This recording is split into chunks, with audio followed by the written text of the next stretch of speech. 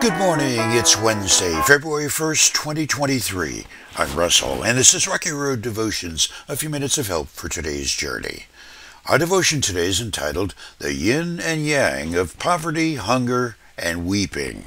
And our scripture is Luke's Gospel, chapter 6, where the good doctor writes, When they came down from the mountain, the disciples stood with Jesus on a large level area, surrounded by many of his followers and by the crowds.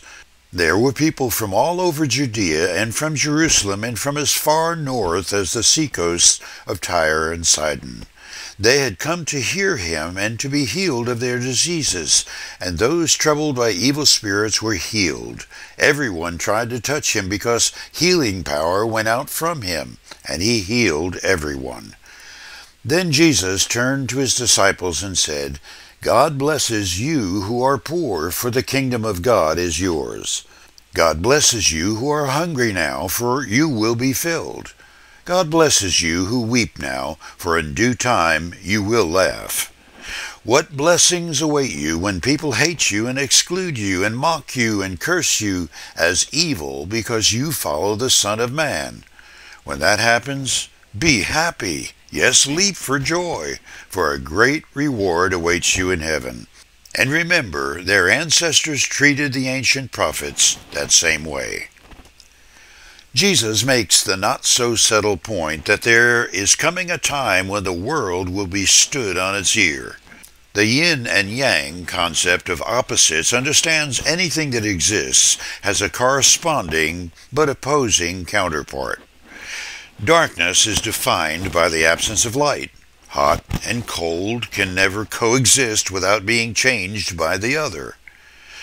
In the heart and mind of God, poverty, hunger, and weeping are the temporary prelude to the eternal fruition of joy, satisfaction, and wholeness. C.S. Lewis's statement on this has always intrigued me. He wrote, If we find ourselves with a desire that nothing in this world can satisfy, the most probable explanation is that we were made for another world. Of course, that other world concept refers to God's kingdom.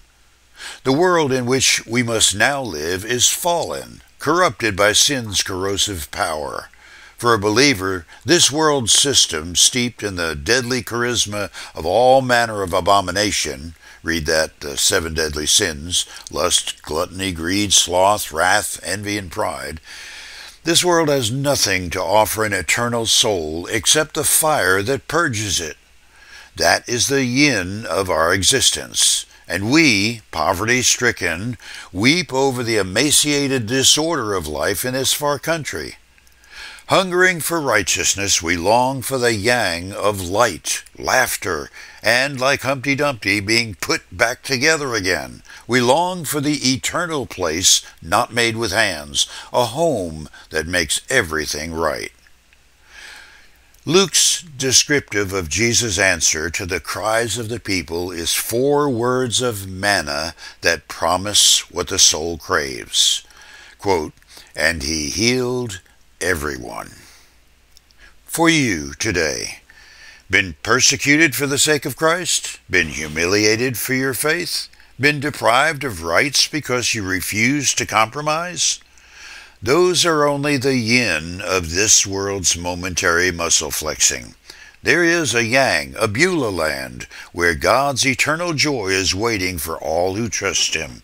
It's the place where poverty, hunger, and weeping will find no place to rest.